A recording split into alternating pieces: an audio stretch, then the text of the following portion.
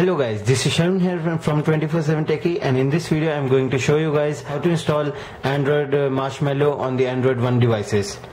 So I have the Spice Dream Uno, but this will work on any Android One device. I've booted up into the recovery mode. So it's a very simple process. If you are on stock recovery, then you do need to install the custom recovery. I will be leaving the links in the description, which will take you to the XDA forums for the Android One toolkit, and it's very easy to install it from there.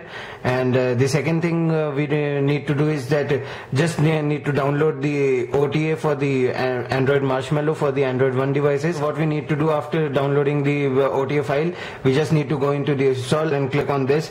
This will be a very big file name, and it's on carbon.ota. So it was captured from the Carbon Android One devices, but it will work on any device.